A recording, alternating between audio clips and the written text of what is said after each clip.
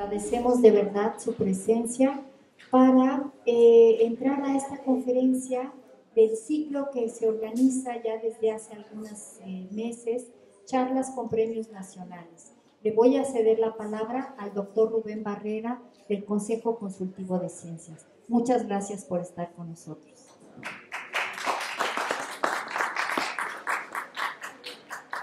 Buenas noches a todos. Voy a presentar al ponente de esta noche, que es el doctor Jorge Flores. No voy a poder decir todos los méritos que tiene porque si no me tardaría más de la conferencia. Si digo algo mal, seguramente me va a corregir. Doctor Jorge Flores es un eminente científico mexicano. Él estudió física en la Facultad de Ciencias y ahí sacó su doctorado en la Facultad de Ciencias. Después hizo una estancia postdoctoral en la Universidad de Princeton. Él fue alumno del maestro Moshinsky, que fue su tutor.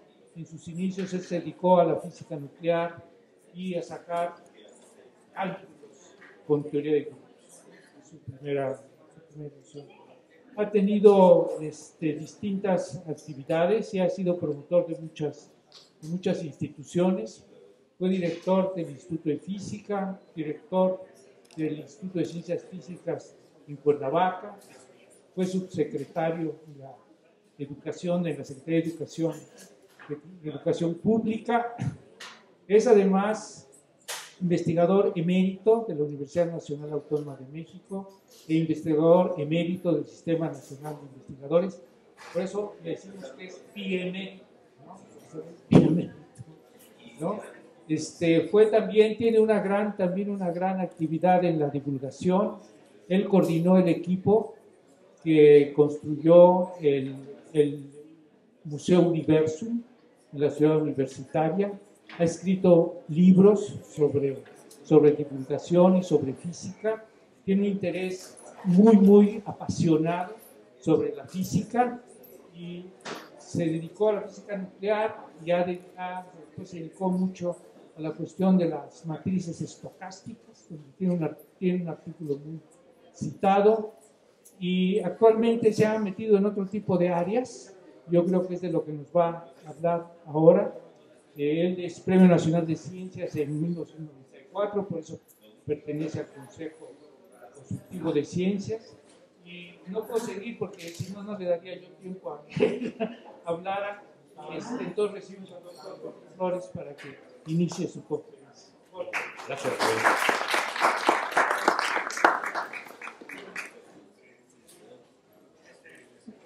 Bueno, pues yo les voy a platicar un poco sobre la relación de la física con otras ciencias, como se llama el título. Y esto refleja lo que hacen los físicos en el sentido de que estamos trabajando en problemas que normalmente no los trata la ciencia física, pero utilizamos las técnicas y los métodos que nosotros hemos aprendido para resolver problemas en la física. Entonces, esta es mi ayudante, pero no puedo venir hoy. ¿Sí la conocen o no? Es una estrella muy famosa del cine italiano que se llama Pierangeli. Pero es bonito empezar una plática con una mujer tan hermosa. Bueno, entonces, desgraciadamente no voy a poder toda la plática, sino me pasaría lo mismo que decía Rubén Barrera, que entonces no tendría tiempo de hablar de las otras ciencias. Entonces, sigamos. Bueno, como decía al principio, que los métodos que usamos en la física se pueden aplicar a muchas otras ciencias. Y yo les voy a presentar tres casos, tres ejemplos. Uno es de la lingüística, otro es de vibraciones elásticas y uno tercero que es es ese fenómeno tan extraño que todos hemos sufrido en algún momento en esta ciudad, que son la respuesta sísmica del Valle de México. Entonces, empecemos con lingüística. Este es el grupo que trabaja junto conmigo. Como ven, hay personas del Instituto de Física, de Matemáticas Aplicadas, de la Facultad de Ciencias y esa persona que está en Finlandia. Y desgraciadamente el doctor Germinal Cocho, que tiene una cosecita, murió no hace mucho tiempo. Pero él tomó parte de todos estos trabajos. Bueno, este problema de la lingüística estadística se inició con un filólogo estadounidense, George Sipp, que encontró algunas leyes de carácter estadístico en los escritos y se conocen como las leyes de Sipp. Y, por ejemplo, esta es la más conocida, es que la frecuencia del uso de una palabra es inversamente proporcional al rango de la palabra según su frecuencia. El rango 1 es la palabra más usada. El rango 2 es la que sigue, y así. De tal manera que esta K, conforme va creciendo, produce una frecuencia menor en las palabras. Por ejemplo, una palabra muy usada es el artículo el, ¿no? Pero una palabra, y esa pues, tendrá una K igual a 1, o sea, pero la palabra cosmopolita pues, ya no es tan usada y a lo mejor tiene una K igual a 10.000. Y hay otras leyes, esta es muy conocida, pero hay otras menos conocidas. Por ejemplo, aquí dice que la frecuencia es inversamente proporcional al número de sílabas que tiene la palabra. Bueno, aquí estamos graficando precisamente la frecuencia contra el rango. El rango es esta letra K, ¿sí? Y les repito, la K igual a 1 es la frecuencia, la palabra que tiene más uso. Bueno, pues como ven, conforme aumenta la K, que va en este sentido, pues también disminuye la frecuencia. Pero lo que es muy interesante aquí es que he puesto 6 idiomas: francés, alemán, italiano, inglés, español y ruso. Y como ustedes ven, hemos encontrado una ley que es muy general, que no cambia la estructura de la frecuencia de las palabras con su rango, es prácticamente la misma para todos los idiomas. Y también en esta gráfica vemos que se hace para el año 2000, el año 1900, 1800, 1700. Eso, el Google tiene en la computadora, tiene prácticamente todo lo que se ha producido, en particular en inglés, desde hace muchos siglos, de tal manera que ahora podemos hacer estudios estadísticos que antes era imposible hacer, que ahora lo podemos hacer por medio de la computadora utilizando los libros Google. Y bueno, como se ve, esta distribución no cambia de idiomas, pero tampoco cambia en el tiempo. Bueno, estas distribuciones de rango, de clasificación, se pueden obtener para muchos sistemas complejos. Por ejemplo, los que les interesan los deportes saben que, por ejemplo, en el tenis, pues están rankeadas las gentes, ¿no? Y que entonces Djokovic, ¿no? Djokovic tiene el rango 1, es el tenista mejor. Nadal tiene el rango 2, Federer el rango 3, y así así van cada vez teniendo menos importancia. Y también se pueden rankear los equipos de fútbol, ¿no? Entonces, el rango 1 a lo mejor es el equipo de Alemania, o el rango 2 es el de Francia, etc. El de México es, depende a quién le pregunten, pero es como el 18, ¿no? Pero en todos los deportes se utiliza mucho el rango. Pero no solo en los deportes. Es muy importante para la economía, por ejemplo, el ranqueo de las empresas, o para la demografía, la población de las diferentes ciudades, pero también se puede usar para clasificar las llamadas telefónicas, la gente que entra y sale del metro, la complejidad económica de los países, y del cual voy a platicarles un poquito, que es un problema muy simpático, que se conoce como el problema de la gente viajera. Bueno, en deportes, como dije antes, tanto los equipos como los deportistas, los jugadores, son rankeados a menudo, y es muy interesante que esta clasificación se hace de manera muy diferente según el deporte. Por ejemplo, la Asociación de Tenistas Profesionales pues tiene unas ciertas reglas que no se parece a la de la Federación Internacional del Ajedrez. Y hay la FIFA, todos sabemos de la FIFA, esta ranquea las diferentes selecciones nacionales de fútbol. Y lo que es muy interesante es que, a pesar de que las reglas que están siguiendo las diferentes federaciones de deportistas son tan diferentes, salen los mismos resultados. O sea, hemos encontrado reglas generales. Bueno, aquí tienen ustedes los 6 deportes que les mencioné. Es el tenis, el ajedrez, el golf, el póker, los equipos europeos de fútbol y las selecciones nacionales.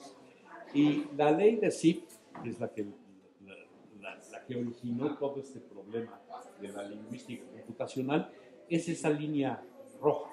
Y como ven, cuando ponemos los datos de las federaciones, que está puesto aquí en verde, pues no funciona. Entonces hay que ir más allá de lo que postuló SIF hace como 60 años. Bueno, ahora, este es un problema, el problema del agente viajero es un problema de esos que son muy fáciles de plantear, pero imposibles de resolver.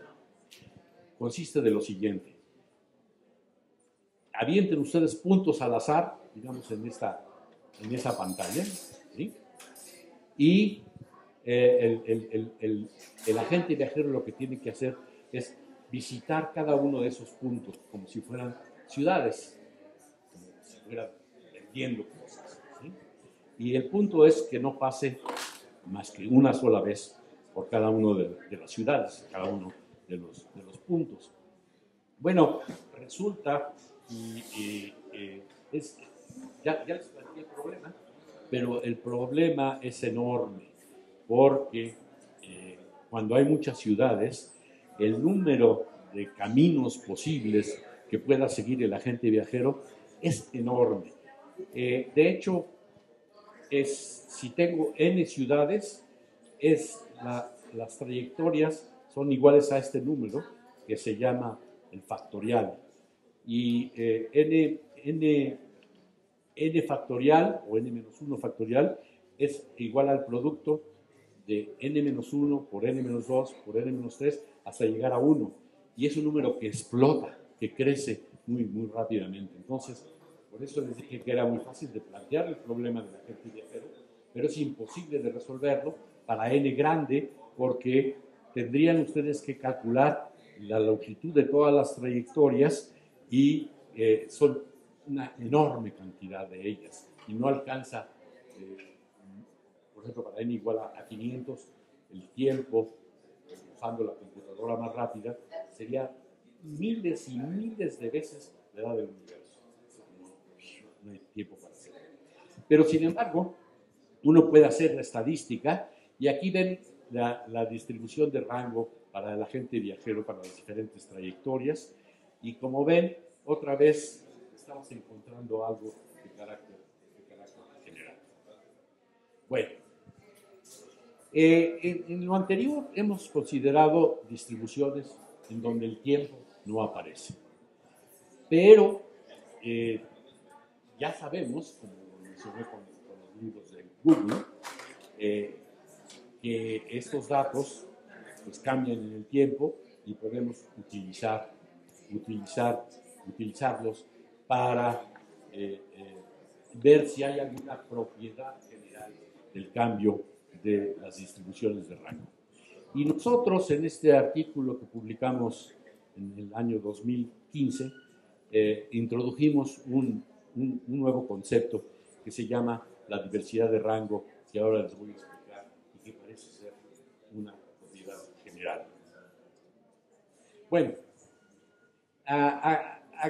aquí les estoy presentando, no creo que lo logren ver, pero para los 6 idiomas estos europeos que hemos analizado, inglés, alemán, francés, italiano, español y ruso, ponemos las 20 palabras más usadas. Y bueno, lo que es muy interesante es que son casi las mismas en todos los idiomas. Pues sí, porque son cosas como él en español, ¿no? Son las más usadas y también en inglés pues es the, of, ¿no? Son las mismas. Eso es muy interesante. Ahora, ¿qué pasa si yo quito estas, sino que solo me quedo con sustantivos comunes que tengan significado? Entonces, esto sí ya no es cierto. Ahora sí cambian con los idiomas y también cambian con el tiempo. Por ejemplo, aquí están en el año 1700 y en español, ¿cuáles son las palabras más usadas que tienen significado? Pues se las voy a leer, son fe, señor, cardenal, rey, Dios, tiempo. En cambio, ahora, en el año 2000, las palabras más usadas son parte, años, estado, vida. Ya una idea de Dios ya no es tan empleada en el año 2000 como en el año de 1700. Pero además, dependiendo del idioma, también son diferentes las palabras que tienen significado. Bueno, entonces aquí vamos a introducir este concepto de diversidad de rango. ¿Qué quiere decir eso? Ustedes toman un rango fijo, por ejemplo, la K igual a 10, ¿sí? Y en el tiempo ven cuántas diferentes, digamos, ciudades ocupan ese rango, cuántos escritores o cuántos tenistas han ocupado ese rango. Y eso es lo que le llamamos diversidad de rango. Y aquí la voy a denotar como D, que depende del rango. Y lo que es muy interesante es que lo podemos hacer, pues, cualquier ranqueo que haya. En particular, aquí está estudiada esta diversidad de rango en los 6 idiomas que hemos estado considerando. Y como ustedes ven, es la misma. Hemos encontrado una nueva propiedad estadística de carácter general que se llama diversidad de rango. Aquí está hecho para los juegos. Otra vez podemos ver cuántos diferentes equipos ocuparon el rango K igual a 10 a lo largo del tiempo. Y como ven ustedes, otra vez la curva roja es la misma que estaba dibujada antes. Y los puntitos esos son los datos específicos de los deportes, son datos reales. Y como ven, otra vez el ajuste de los puntos azules, que son los datos observados en los deportes, sigue muy bien curva roja. Entonces, ya hemos encontrado esta curva que tiene su nombre, se llama la distribución log normal. La hemos encontrado pues, en los 6 idiomas que analizamos antes y ahora también en estos 6 juegos y deportes. Y otra vez regresamos a lenguajes, ¿sí?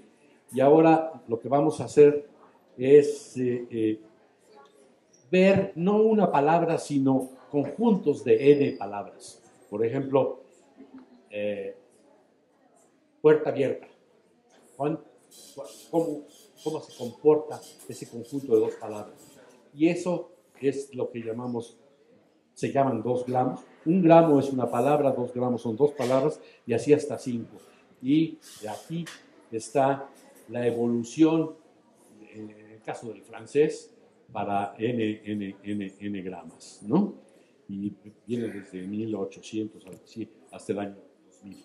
Y otra vez ven ustedes que la diversidad de rango para los diferentes idiomas y para diferentes n-gramas tienen esta misma forma, esta sigmoide le llaman, esta curva que está acostada al principio, luego sube y luego se vuelve a acostar. Bueno, esto lo acabamos de publicar el año pasado y ahora voy a pasar a otro campo de la ciencia que no tiene nada que ver con la lingüística y es las vibraciones elásticas. Este es un problema desde el punto de vista de ingeniería muy, muy importante porque nos explica cómo responde, por ejemplo, un edificio frente a un terremoto. Este es un problema de primera magnitud. Otra vez aquí está el grupo que trabajamos en el Instituto de Física, en el Campus Morelos de la UNAM, pero aquí es interesante, estamos también trabajando con gente del Tecnológico de Monterrey en el campus del Estado de México. Bueno, aquí vamos a hacer experimentos. La física es una ciencia experimental y entonces hemos desarrollado este aparatito con el cual podemos hacer que vibren barras, que vibren placas, pero también podemos detectar si están vibrando. Este es un detector excitador que hemos desarrollado nosotros en el Instituto de Física y que es mejor que el que usan los ingenieros. Es que los ingenieros son un poco salvajes, porque ¿saben cómo hacen estos experimentos? Pues golpean, de veras, literalmente golpean los materiales. Y nosotros no, nosotros lo hacemos electromagnéticamente y no hay contacto de nuestro aparato con el sistema que estamos estudiando. Aquí, por ejemplo, estamos estudiando las vibraciones elásticas de una varilla, ¿sí? Aquí está la varilla, esto se llama torsional, esto flexional y esto compresional. Son las 3 formas en que puede vibrar la varilla y nosotros con nuestro aparatito, que consiste de un imán permanente y una bobinita, es muy sencillo y eso tiene la ventaja de que es muy barato de construir. De hecho nosotros hemos construido cientos de ellos porque son muy fáciles de construir y muy baratos. Entonces tiene esa ventaja. Y como ven, el aparato, ni el excitador, ni el detector están tocando a la varilla, que en este caso es de aluminio. Bueno, hemos estudiado muchos casos. En particular, le hacemos muescas a la varilla y las muescas las colocamos de diferente manera. Por ejemplo, si las hacemos todas equidistantes, tenemos lo que ahí llamamos la varilla localmente periódica, pero luego también le podemos hacer una varilla que sea diferente de las otras. eso es un defecto, etc. Bueno, aquí lo que nosotros hacemos es excitar las diferentes varillas y vemos la forma en que la excitación cambia tanto con el tiempo como a lo largo de la varilla. ¿Y por qué estudiamos esto? Bueno, porque esto es una versión, digamos, macroscópica de lo que es la física del estado sólido, en este caso, en una dimensión. Y es muy bonito porque las funciones de excitación y de vibraciones de los sólidos, pues no las pueden ver, porque es un sistema microscópico. Y en cambio nosotros aquí las podemos ver. Y hacemos cosas como, por ejemplo, excitar la varilla y luego de repente dejar de excitarlo y ver cómo la amplitud va disminuyendo.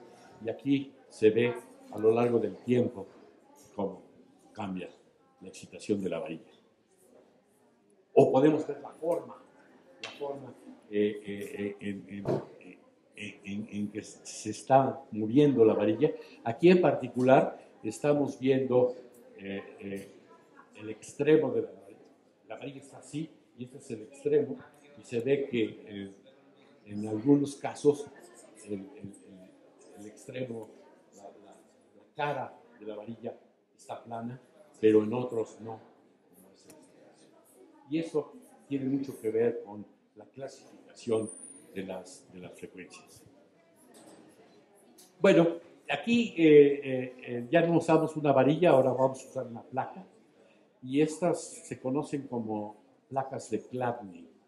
Chladni es un científico alemán que es el padre de la acústica. O sea, no es cualquier gato, ¿no? Y aquí, ¿qué cosa es una placa de Chladni? Se llaman así porque él las inventó.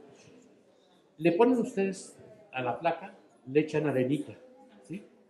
Y luego la ponen a vibrar. Y donde vibra mucho, la arenita se quita y se va a donde no vibra. Y aquí lo están viendo. Esta es una arena, esto es arena morada, ¿sí? Y hemos hecho vibrar esta placa y en esta zona no se mueve. Y en esta zona se mueve mucho y por eso la arena ya no está ahí, brincó, ¿sí? Bueno, pues esta es una forma de dibujar prácticamente la forma en que se están moviendo las diferentes partes de la placa. Ahora, ¿por qué tiene esa forma rara? Bueno, pues porque nos interesa mucho a nosotros el lago en el que está montada el centro de la Ciudad de México y tiene esa forma, está muy bien determinada, porque nos interesa, como van a ver luego, el problema de la respuesta sísmica del Valle de México como una aplicación más. Entonces, estas placas son bellísimas. Si en algún momento pueden verlas, es una cosa fantástica, porque se recrea el movimiento de la placa de manera inmediata. Aquí lo que se ha hecho es poner diferentes frecuencias y como ustedes ven, la placa se mueve de manera diferente y el dibujo es bueno. Y como último punto de la física y su relación con otras ciencias, pues les quiero contar un poquito algo que a todos nos interesa muchísimo y es el problema de la respuesta sísmica de nuestra ciudad, ¿sí? Aquí está el grupo, este es un grupo diferente. Ya había mencionado que en el primero trabajo de la lingüística el doctor Germinal Cocho había muerto recientemente y el grupo de trabajo sobre sismos hace también muy poco tiempo murió el doctor Octavio Novaro. Yo no debería decir esto porque ya no va a poder conseguir colaboradores, ¿no? Pero bueno, como ven otra vez, tenemos varias instituciones, en particular aquí tenemos un colaborador en la Benemérita Universidad Autónoma de Puebla y también en el Tecnológico de Monterrey. Bueno, ustedes recuerdan que hubo un terremoto muy terrible en el año 2017, ¿sí? Y que causó muchos daños porque estaba muy cerquita, ¿sí? Entonces, lo que les quiero platicar ahora es comparar lo que ocurrió en aquel terrible terremoto de 1985 con lo que ocurrió en el último grande, que fue en septiembre de 2017. Bueno, es un mapamundi, y ahí lo que se están pintando son las diferentes placas tectónicas. O sea,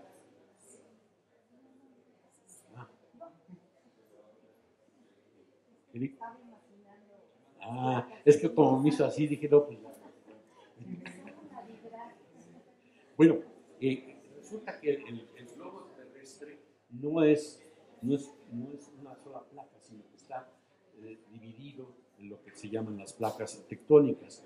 Y estas se están moviendo y a veces chocan unas con otras, y eso es lo que en alguna forma ocasiona los terremotos. Aquí ustedes ven que la zona donde nosotros vivimos es una zona muy, muy complicada, ¿sí? Esos puntitos indican terremotos, y como ven, en la República Mexicana los terremotos es una cosa muy, muy gruesa, porque allí están chocando dos placas, la placa de Norteamérica con la placa del Atlántico. Y eso origina también los volcanes. Aquí está la estructura geológica de la cuenca de México, y ven ustedes que pues, estamos rodeados de volcanes. La Ciudad de México está allí, y el mapa es este, ¿no? Aquí están los lagos. Este es el lago de Chalco, el de Xochimilco, el de Texcoco, el de Tenochtitlan. Esto es el cerro de la estrella, ¿sí? Entonces, cuando está ahí marcado con puntitos, es terreno duro. Y el que está en blanco es terreno blando, ¿sí? Es el fondo de los lagos, que es esencialmente agua. En volumen es 90% agua. Entonces es una especie de lodo terrible, ¿no? Bueno, como ven ustedes, estamos en un mapa con una estructura geológica pues muy particular, y esa es la que origina, la que causa que la respuesta sísmica en el Valle de México sea tan compleja. Aquí les comparo la estructura de nuestra ciudad, que está acá, con la de la ciudad californiana de San Francisco. Y como ustedes ven, la estructura geológica otra vez tiene la misma complejidad. Hay parte que está ahí punteada, que son terreno muy duro. La parte que está así, que le llaman los ingenieros achurada, es terreno semiblando, y la parte blanca es terreno muy, muy, muy blando. La diferencia entre San Francisco y México es que en San Francisco la parte blanda está cubierta de agua, está cubierta por la bahía, y entonces prácticamente no hay edificios. Pero los edificios que a veces están ahí, en ese terreno blando, se han caído. En particular, hay puentes que se han derrumbado. Entonces, aunque es rara la estructura de México, hay muchas ciudades en el mundo que están construidas en este tipo de terrenos. Entonces, es un problema, digamos, de la humanidad el que estamos tratando de entender.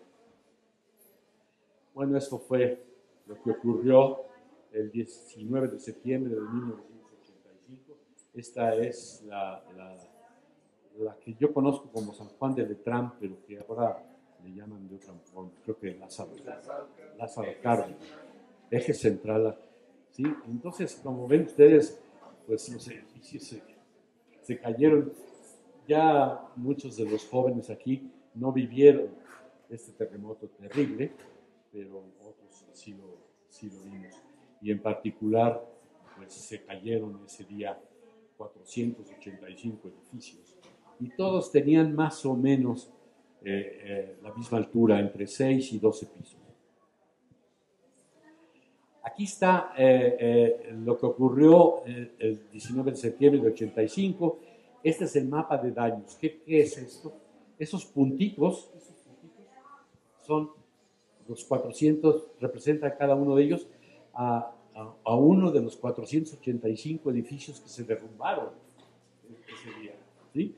Y como ven ustedes, todo está localizado dentro de esta zona, ¿no? Acá, que también hay esos edificios, no pasó nada. Allí están las lomas, digamos. Donde viven los ricos, no pasó nada. Pero ¿qué es esto? ¿Qué es esa que está dibujada ahí? Pues es el lago de Tolostí.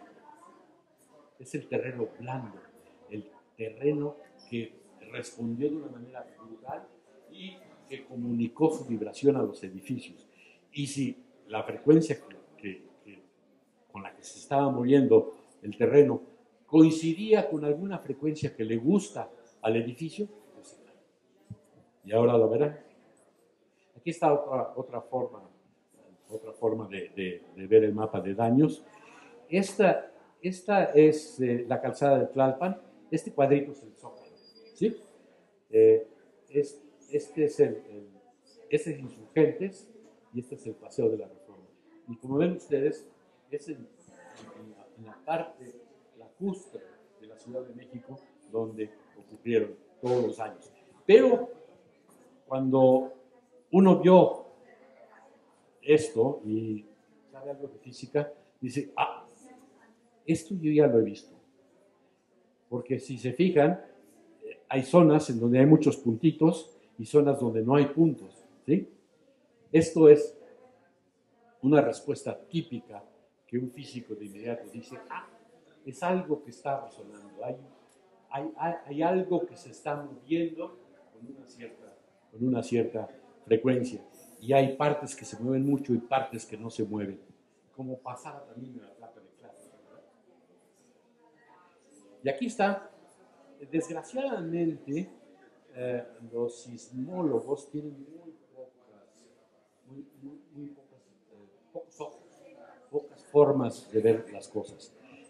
La más conocida es un aparatito que se llama acelerograma y que mide la aceleración, ¿sí? Y aquí tenemos cómo se movió la Tierra a lo largo del tiempo, y está en 3 casos. El de más arriba es roca, el de en medio es esta zona intermedia entre lo blando y lo duro, que se llama sedimento, y el de abajo, es el lodo. Bueno, aquí es terrible. Si ustedes se fijan, lo primero que se ve es que, pues, en el lodo, el terremoto duró más. Pero mucho más, Estos son 4 minutos. De allá a acá, 4 minutos. En cambio, en la roca duró 1 minuto, ¿sí? Eso fue lo primero. Lo segundo que ustedes van a observar es que aquí la curva es más grande, ¿verdad? Que acá. Es decir, allí es más intenso, el movimiento es más intenso. Y la otra que ya se requiere un poquito de ojos más expertos es que entre dos piquitos de aquí, este piquito y este piquito, hay siempre el mismo tiempo. O sea, hay una frecuencia muy predominante en el caso del lobo que no se ve en la roca. Entonces, aquí es como si ustedes vieran tac, tac, tac, tac. Hay una frecuencia muy predominante, como lo vamos a ver dentro de un momento. Y eso es terrible. Eso es terrible porque si esa frecuencia le gusta chupársela al edificio, al cabo de un rato se va a caer, porque va a aumentar su oscilación y por muy bien construido que esté, se va a caer. ¿Sí? Aquí está. Estos son esta es la intensidad como función de la frecuencia. ¿Sí? Aquí estoy moviendo la frecuencia y aquí estoy viendo la amplificación. Lo mucho que se mueve el terreno, lo mucho que se acelera. Y aquí es muy interesante. ¿Se acuerdan que había hablado hace rato de San Francisco, en California? Sí, se cayó, ¿se acuerdan? Pero como ven ustedes, las curvas se parecen mucho. Son prácticamente iguales y además se ve aquí la frecuencia de 0.5 Hz que corresponde a un periodo de 2 segundos, que es donde está. Esa era, ¿se acuerdan que les estaba yo diciendo que había habido ya en el lodo una monocromaticidad, que dicen? O sea, se había preferido una sola frecuencia. Y eso es terrible. Y como ven, las amplificaciones son las mismas, prácticamente las mismas en San Francisco que en la Ciudad de México, porque los terrenos son muy parecidos. Aquí son las mismas curvas de antes, pero se está viendo con mucho más finura. Y entonces ustedes ven que aquel pico que se veía así grande, realmente está formado por muchos piquitos. Bueno, nosotros 2 años después, el 23 de abril de 1987, publicamos un trabajo en donde explicábamos el mapa de daños del terremoto del 85 y lo enviamos a la revista Nature. La revista Nature es para las ciencias naturales la revista más importante del mundo. Y bueno, la pusieron en la portada. Esto es, aquí dice, efectos de resonancia en el terremoto de México. Ese era nuestro artículo y pusieron en la portada.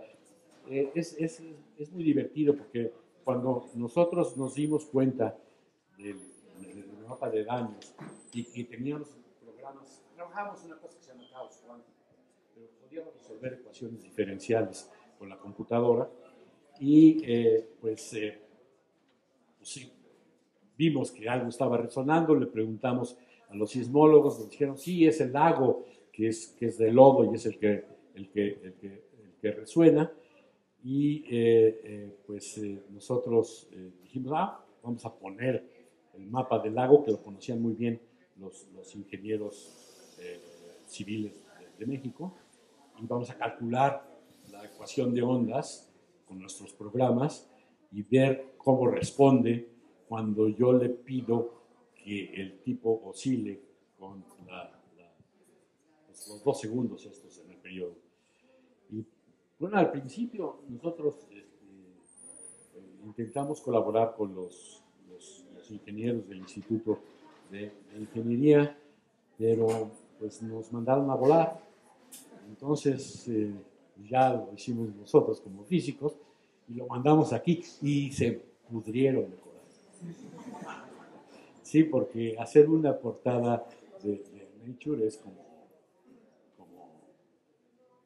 una chica que sale en Playboy, ¿no? Bueno, Total, que nosotros podíamos explicarnos o explicarles a los demás qué era lo que había surgido. Aquí estamos jugando precisamente con una placa de Chladni, que tiene la forma del lago de Tenochtitlan. Aquí, este soy yo, y con un arco de violín estamos haciendo vibrar la placa para que entre en resonancia y veamos pues cómo se mueven las diferentes partes de la placa. Y aquí está, ¿se acuerdan que ya se les había mencionado? Esta es la forma del lago de Tenochtitlan. Esta es la arenita, esa morada que pusimos y que inventó Chladni. Y lo que hacíamos era, con nuestros aparatitos muy interesantes, estos excitadores electromagnético-acústicos, excitar con una sola frecuencia y producir las zonas en donde no se mueve, y por eso la arena está aquí, y aquí no hay arena porque aquí se mueve.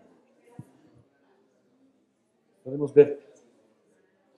Bueno, entonces lo que ocurre, ¿qué era lo que pasaba?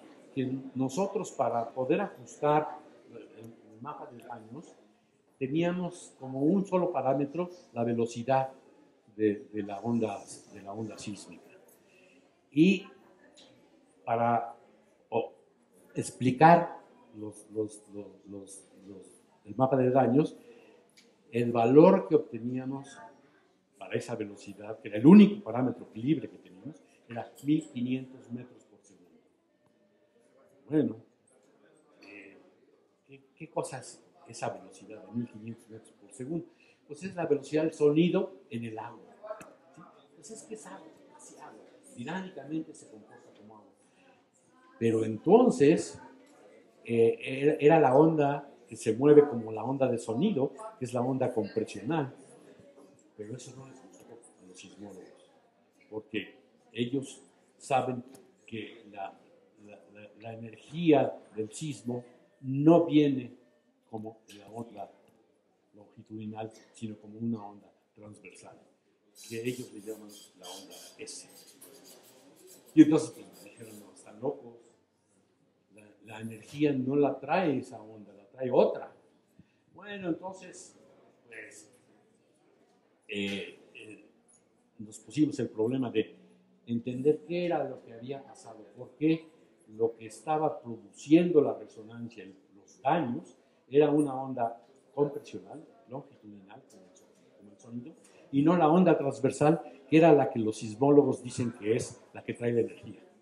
Bueno, pues aquí está la explicación, esto nos costó muchísimo trabajo. Lo que ocurre es que esto es una parte bastante dura en donde se puede mover esta onda. Pero luego llega al otro y se convierte de esa onda transversal en la onda longitudinal.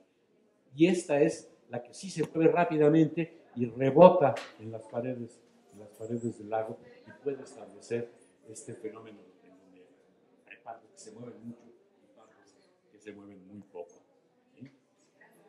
Bueno, pues esto fue una cantidad de pleitos horribles. Los ingenieros son muy...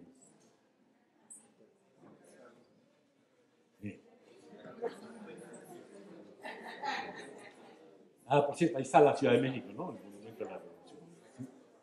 Bueno, ahora, nosotros esto lo hicimos para el terremoto de Michoacán de 1985, pero hubo recientemente, en septiembre del año antepasado, también por cierto fue el día 19, ¿sí? Un terremoto terrible, que fue muy diferente a los que habíamos estudiado, que son muchísimos, ¿no? ¿Y qué es lo que pasó? Bueno, pues es que el epicentro, el epifoco, está aquí. En el de Michoacán está mar adentro, ¿sí? Y más lejos. Este tipo estaba entre el estado de Morelos, sí, ¿verdad? Sí, exacto, con Puebla.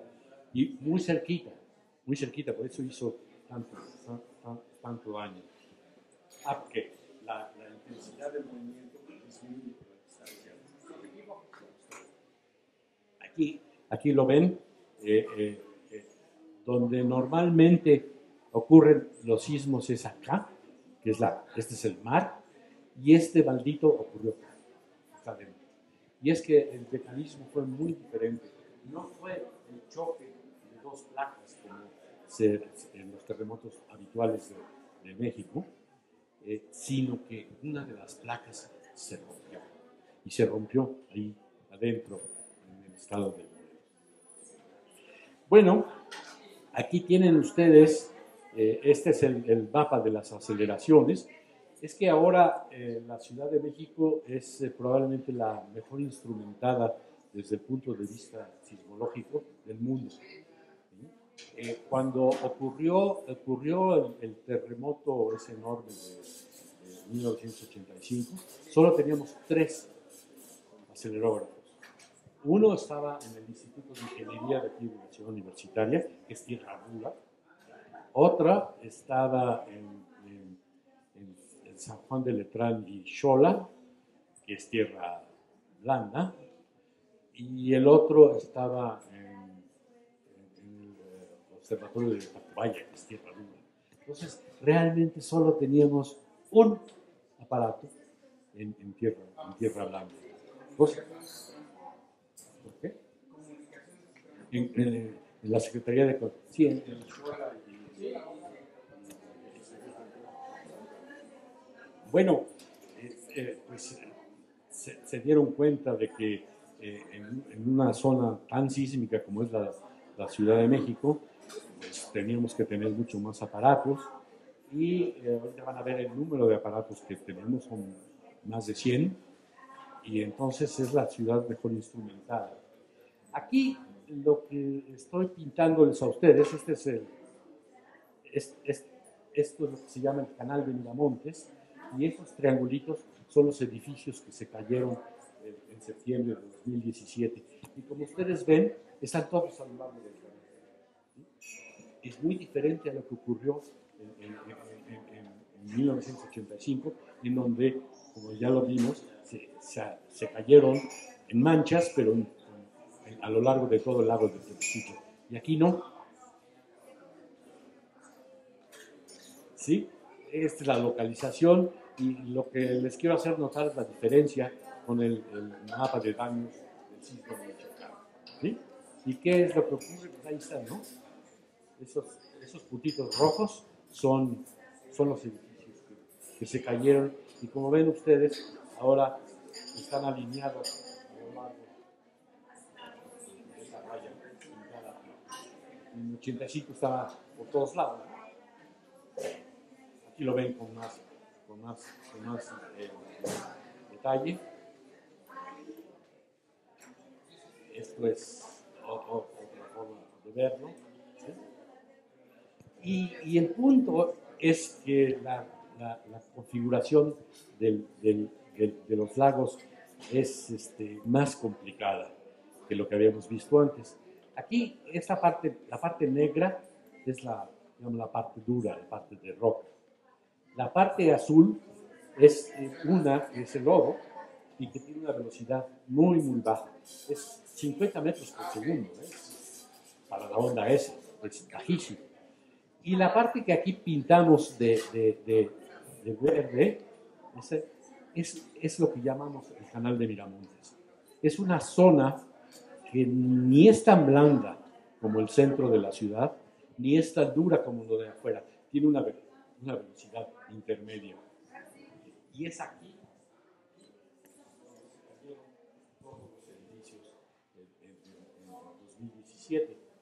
En el resto del canal no se cayeron los edificios todavía. Era más acabado. Y bueno, esto fue verdaderamente terrible, y se debe a que fue muy cercano, fue como un golpazo. Aquí está terreno abajo, estaba ahí en el periférico. Y todo esto se debió a que el terremoto no fue tan intenso como el de 85, pero estaba muy cerquita. Estaba ahora sí que abajo de la cama. Bueno, y este es el segundo. Gracias.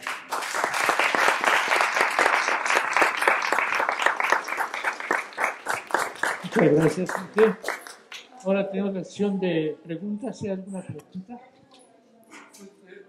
Básicamente, en la comparación Tokio, puso dos mapas de Tokio. Sobre De la geografía de Tokio y la geografía Era San Francisco. Era San Francisco en Estados Unidos y California. Pero se parece a Tokio. San Francisco. ¿Cuál es la razón por la cual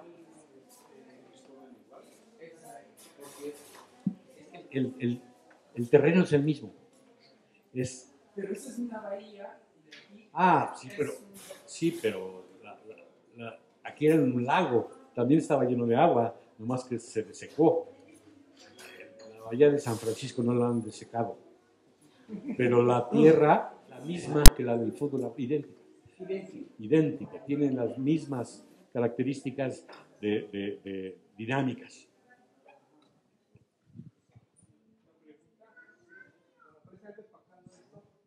Desde el punto de vista de la física, ¿qué tan conveniente crees que se hubiera explicado nada de los puestos de desarrollo? Bueno, el problema es que los edificios que se cayeron, todos son de una altura entre 6 y 12 pisos, todos. Las casitas no les pasó nada y a los edificiotes altos tampoco. No responden a la frecuencia esa. Entonces, pues si está bien cimentado y es chaparro, no le va a pasar nada. Entonces, sí creo que ha sido una decisión muy tonta la de haber invertido tantísimo dinero en la cimentación y luego pues, dejarlo ahí enterrado, ¿no? Yo creo que es un acto de desgobierno.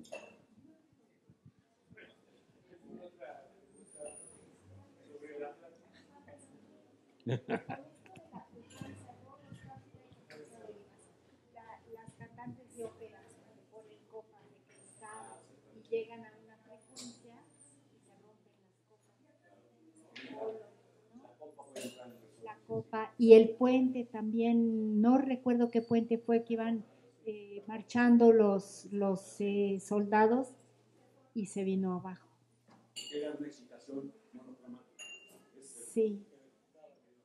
Y luego, bueno, nomás regresando rápido al inicio de la lingüística, esto de la frecuencia de las palabras, bueno, yo tuve la fortuna hace muchos años de trabajar en el diccionario del español de México, y este diccionario precisamente se construyó así, con frecuencia. Es decir, primero salió el diccionario fundamental del español de México, que eran las palabras que tenían la mayor frecuencia en el español. Después el diccionario básico con las terminologías de libros de texto y así, hasta llegar a los 2 tomos maravillosos que a mí me parecen, que publicó el Colegio de México, que es el diccionario del español de México, pero inició así, con la frecuencia de las palabras. ¿Usted otra pregunta? Bueno, un poco sobre la cuestión de los sismos. El terreno regoso donde está la UNAM. ¿El qué? El terreno de los pedregales. Sí. No tiene agua abajo. Tiene una profundidad de 30 metros de lava. O sea, es una capota de lava. Y en algunas áreas sí tiene agua abajo. Yo creo que está encima del terreno lacustre, sí. Básicamente. Sí. pero son 30 metros de lava, entonces es un terreno, entonces es como roca. He observado que se mueve como panda, los dos terremotos, se mueve como, Sí. como lanza. Claro. Sí, porque es una roca, la terregal, digamos.